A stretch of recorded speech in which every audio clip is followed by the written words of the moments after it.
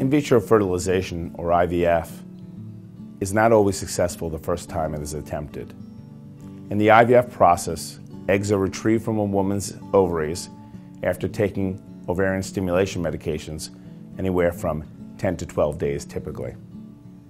Once the eggs are retrieved and fertilized with the sperm sample, the embryos are created, and the best of those embryos are transferred back into the uterine cavity. Remaining embryos that are of high quality can then be frozen or cryopreserved for later use. A question that typically arises is, what happens if the first cycle doesn't work? Well, it depends on what happened in the first cycle.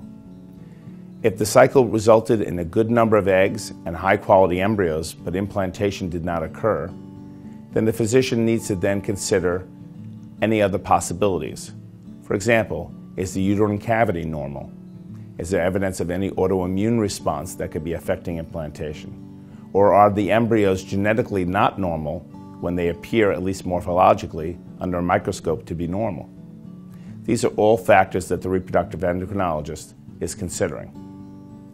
However, rest assured that after the first cycle of IVF, even if unsuccessful, the next cycle generally results in the same success rate. It does not diminish necessarily just because it's the second cycle or the third cycle.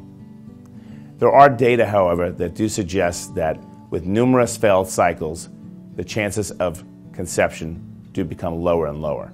It's probably not reasonable for many women, depending on their clinical situation, to do multiple cycles of in vitro fertilization, as the chances of success do diminish and the potential risks of the medications increase. Many babies born by in vitro fertilization, most babies born by in vitro fertilization in the world to date would never have occurred if the couple stopped at the first cycle of IVF.